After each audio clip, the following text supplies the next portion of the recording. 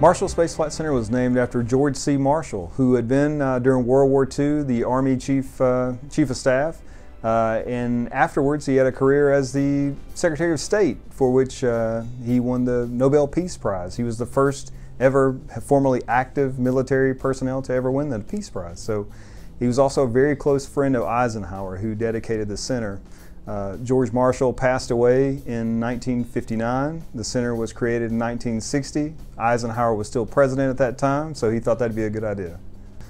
A lot of the work for Marshall had already been underway. From 1950 to 1960, the Army group here under Von Braun and the German rocket team, they'd done a lot of great things with the Redstone rocket, with the Juno rocket, with the Jupiter C. They launched America's first Explorer 1, America's first satellite in space. And they had been responsible for the development of the vehicle that would launch Alan Shepard. Now that happened in May of 1961, but that work had been underway under the Army's regime. When the Army team was established here, they needed a test stand. They needed a full launch vehicle test stand that could capable of static testing that vehicle, and that's what the Redstone test stand was. It was a quick program. It was built as an intermediate step for the big stand that they were going to get, the T stand that's actually out there now. And if you come on a tour out here, you kind of get a sense of how quick things were, because the test stand looks a little cobbled together, and it was by design. It was built with metal from around the center.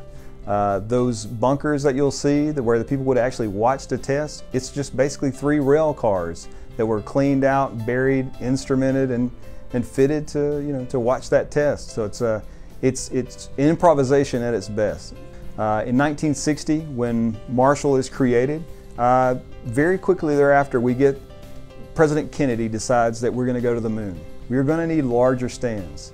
The S-1C stand, which is by far the most iconic stand out here, that was going to test the first stage of that Saturn V launch vehicle, a stage capable of generating 7.5 million pounds of thrust. I mean, that's the stand that people would have heard in their homes in Huntsville.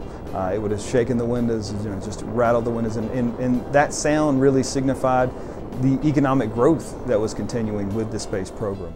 Well, Marshall isn't just a propulsion center. It is the propulsion center, but we do so much more than that. We have a diversity of programs. A lot of people don't realize that. Really trying to understand the universe in all of its spectrum, the X-rays, gamma rays, everything.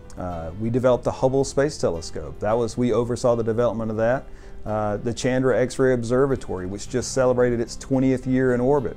We oversaw that and still continue to this day to oversee that program. Skylab was a Marshall program as well. We oversaw that, learning to live and work in space.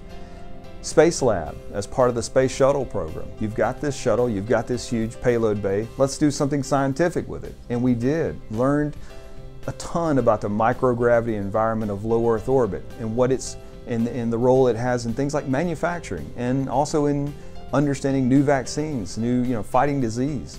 It's just so important to that. Today on the International Space Station, for 20 years almost, we've had human beings living above our heads continually for 2 decades. And again, something people take for granted. But one of the most important things that goes on there is the scientific research. That facility was built as a scientific research tool. And every day, great cutting-edge science happens on the space station.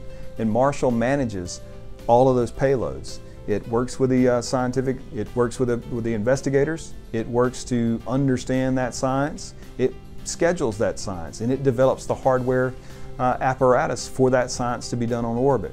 We manage it from our Payload Operation Integration Center 24 hours a day. So above your heads, 24 hours a day, great science is taking place, and it's all managed from Marshall Space Flight Center. People assume that the space program occurs in a vacuum and that it's all for space program. But if you think about the benefits that we have from Apollo today, microprocessors, computing power that before Apollo was just not even imagined. It was science fiction. Today it's just a part of our regular lives. There's a direct link really between the cell phone in your pocket and the work that was done for the space program. One of the things about this region is you can really take pride in that history. This area has done something incredibly important that not many places on the earth can point to that they contributed, and they continue to contribute today.